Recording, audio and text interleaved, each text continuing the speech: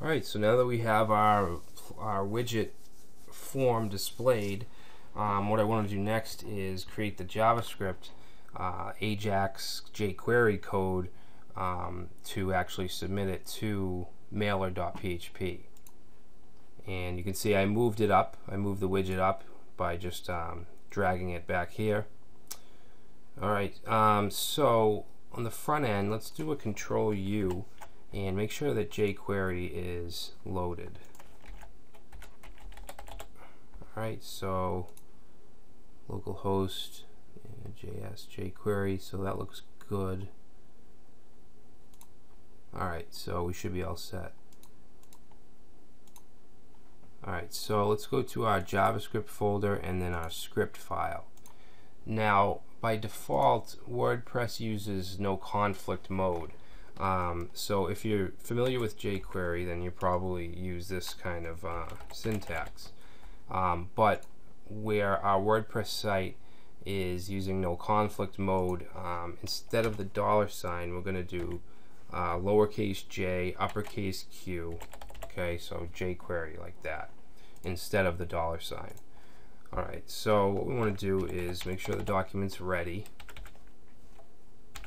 Okay, and when it's ready, we want to run a function. Okay, so what I want to do is get the contact form by its ID. Okay, so get form. We'll create a variable called form and set that to jQuery. And we need the ID of the form. I think that it's Ajax contact. I just want to double check. Okay, form ID Ajax contact.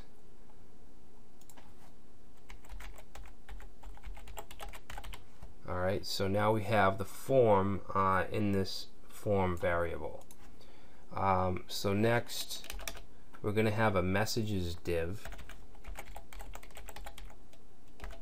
Alright, so variable form messages is going to equal jQuery, and I believe that it's form messages. Let me just double check that too. Okay, so right here you can see we have a div with the ID of form messages. Alright, so those are our main variables that we need. Okay, so now we're going to create our form handler.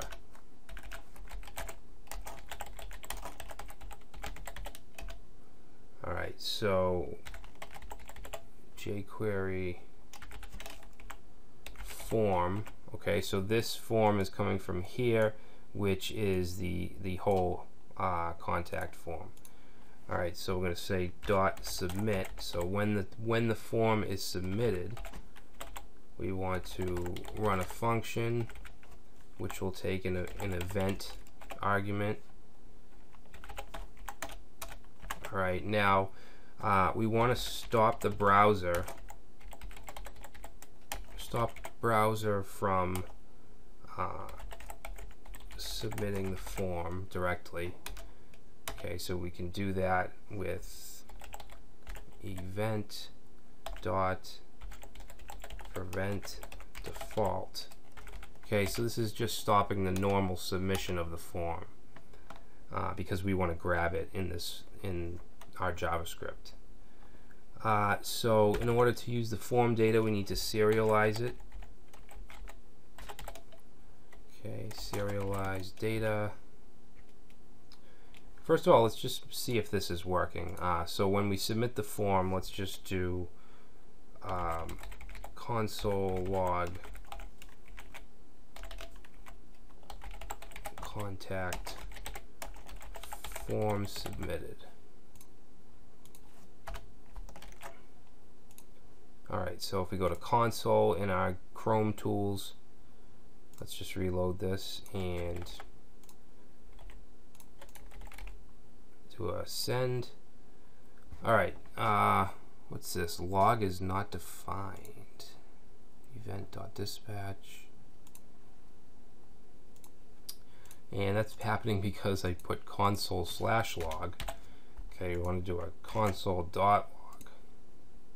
Okay, we'll reload.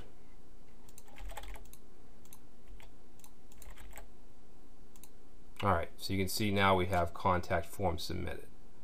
Okay, so everything's good up to this point. I'm going to keep that console log there. Alright, so now we need to serialize the data. So I'm going to create a new variable and call it form data. And I'm going to set that to JQuery form and then dot serialize. Okay, so that's going to let us basically send our object using Ajax. Okay, so next we'll say submit with Ajax. Okay, so we're going to use the JQuery Ajax method here. So JQuery dot Ajax. Okay, and then inside of here we're going to open some curly braces, and we want the type, which is post. Alright, and we want the URL, which we'll say JQuery form dot attribute action. Okay, so that the URL is going to get it by the form action, which is right here. Okay, so basically it's going to the mailer.php file. Alright, so let's see, after the URL we want to send the data. So data is going to be form data. Alright. Okay, so after it submits, let's get rid of the semicolon, and we're just going to chain on this done, which is going to run when it's done, obviously. So we're going to run a function with a response. Okay, so response. Now I want to make sure that the message has the success class and not the error class. Make sure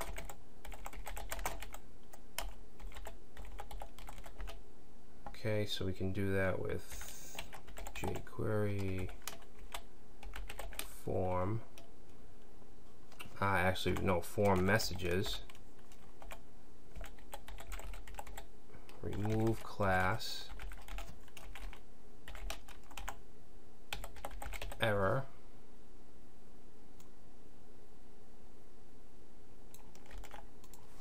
And then we're going to just add class success. Alright, and then we just want to set the message.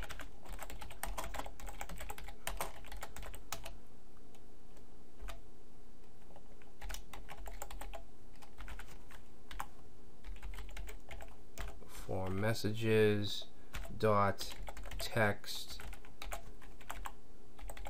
response. Alright, now after that I want to clear the form fields. Alright, so I'm going to grab them by field. So JQuery ID name. Okay, we're going to set its value to nothing. Let me just make sure that the form has the correct IDs. Okay, so let's see. Input, ID name, email, and message. Okay, so I'm just going to copy this. And we want to do this for email as well as message. Okay. Now we want to put what we want if it fails. Okay, so let me see. Right here, we're going to say dot fail. And then inside here, we're going to create a function. Okay, we're going to pass in the data. Alright, so basically we want to set the message to have the error class. So we're just going to copy this.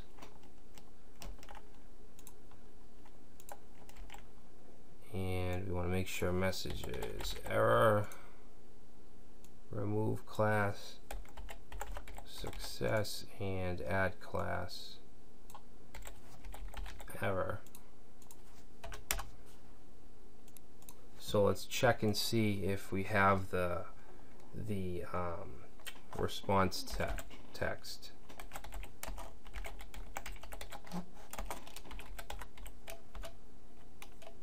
Alright, so we're going to say if data dot response text is not equal to nothing, then I'm just going to set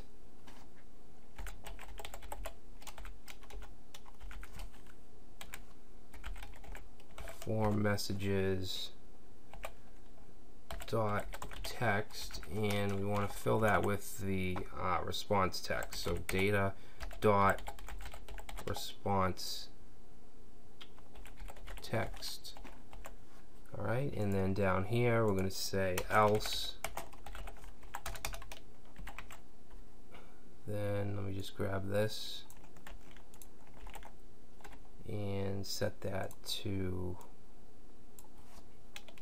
our own text. We'll just say we'll say an error occurred.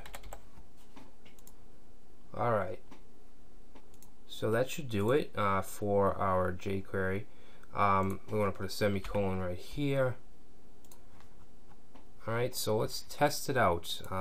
It's not going to email the webmaster yet because we have to do that with PHP.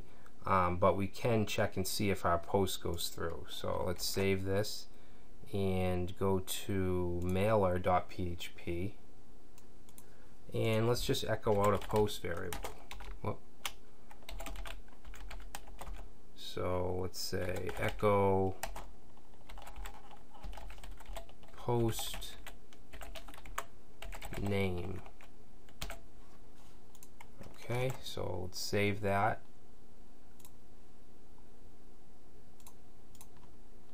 I'm going to reload this, and we'll say John Doe something at something.com, say hello, send, and then you can see that it spit out to us John Doe. So it's making the post correctly. It's going to through Ajax, it's going to mailer.php, and it's sending these values. So what we can do is in mailer.php we'll create an actual contact form script that will actually email, and we'll be able to put in the user's email, name, and message. Okay, so we'll do that next.